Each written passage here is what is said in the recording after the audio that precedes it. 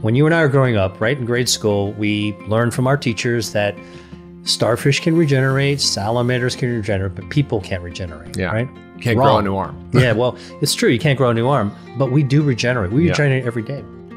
Hi, I'm Kaya Perowit, one of the producers of the Doctor's Pharmacy podcast.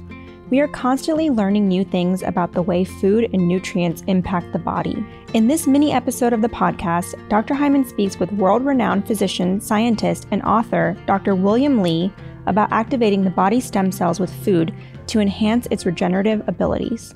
I don't think something that most people are aware of, that you can activate your own stem cells, that there's things you do in your life that you can screw up your stem cells. And what are stem cells anyway? What do they do? And how do we understand how to stop hurting them and start helping them? Yeah, well, stem cells are really simple.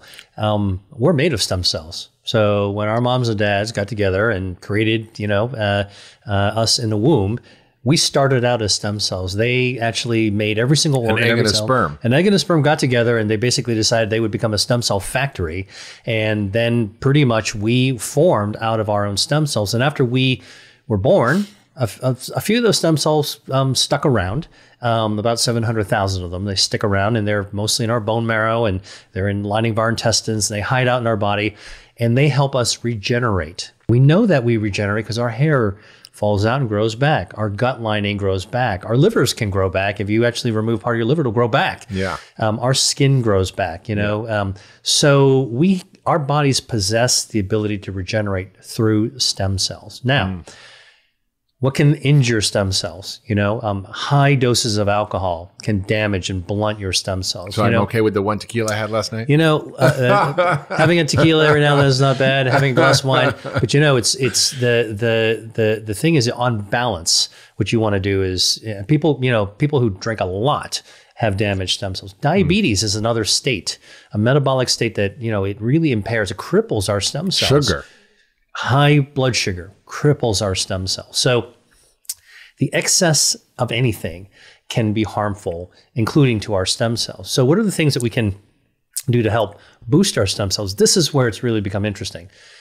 Before I talk about that, though, let me just tell you. Does stress affect your stem cells? Stress can definitely affect our stem cells. High stress will blunt the activity of our stem cells. It's just like stunning them. So they're like, wait a minute, what do I do now? Maybe I'm not going to be so enthusiastic in rebuilding our organs. We got to rebuild our blood vessels. We got to rebuild our hearts. Our hearts turn around. Like, we actually have stem cells in our hearts and our brains, and grow our nerves. Every single day, something in our body is regenerating. Actually, a lot of things are regenerating. But more exciting to me is the ability for every single person listening to this podcast to be able to actually enhance their own stem cells. And here's the research. So the Mediterranean diet, it's been a study by Spain, looked at elderly people on the Mediterranean diet, and those who were on a Mediterranean diet compared to not on a Mediterranean diet had 5 times the number of stem cells in their circulation, in their bloodstream. Amazing. So again, it's not one magic food, it's the pattern of food that you're actually eating. Now, when you can actually do the research on specific things as well. So for example, tea. Green tea will increase your stem cells, but guess what? So can black tea. Right. So here's what the surprise is. The Japanese live forever. Well, all the green tea.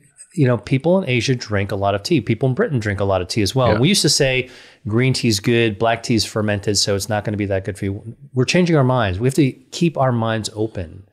Black tea can also double the number of stem cells. And then here's another kind of surprise and delight is that there was a study by UCSF in San Francisco where researchers took people with known cardiovascular disease, so they had kind of crappy blood flow, and they gave them hot chocolate. Yeah, I was going to say the chocolate stem cell story. I want to hear about that. It's amazing, right? So the darker the chocolate, the higher the flavonols. These are the bioactives that are naturally present in cacao.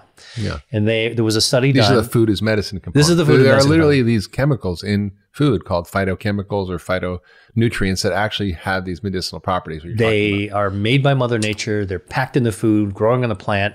And, every plant-based food will actually have some type of bioactive. So in cacao, which is a bean, which then you process to actually get, kind of the cocoa powder. If you take the really dark chocolate, like 73% cacao, the really dark chocolate, and you make it into a high flavanol hot chocolate drink, and you have it twice a day. This was a clinical study. They found in people who wound up actually having drinking the hot chocolate twice a day over the course of a month, they doubled the number of stem cells compared to the people who didn't drink hot chocolate, right? And so, okay, so the question is that important? Well, when they measured their blood flow, what they did is they put a blood pressure cuff on them, and which, kind of like lowers the circulation of the blood. Then they let it go. They found that the blood flow was vastly improved. Wow. So here's a functional result that actually means it makes a difference. So who's going to complain about chocolate? Who's going to complain about tea? Who's going to complain about a Mediterranean diet? I mean, you go out to eat.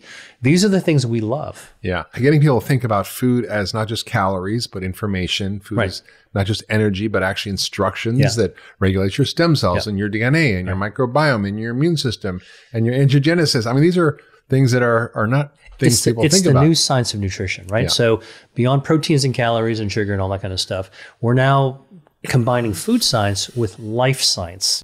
Stem cells are considered unspecialized, meaning that they have the potential to develop into various kinds of specialized cells. They can self-renew and can also sense damaged cells and tissues, sending signals that promote self-healing.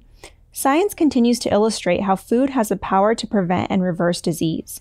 And the more we know about it, the more power we have to curate a targeted diet to help us reach our health goals. The catch is that we have to choose the right foods, the ones that elevate us, and simultaneously ditch the poor quality ones that harm us. I hope you enjoyed this episode of The Doctor's Pharmacy. Thanks for tuning in.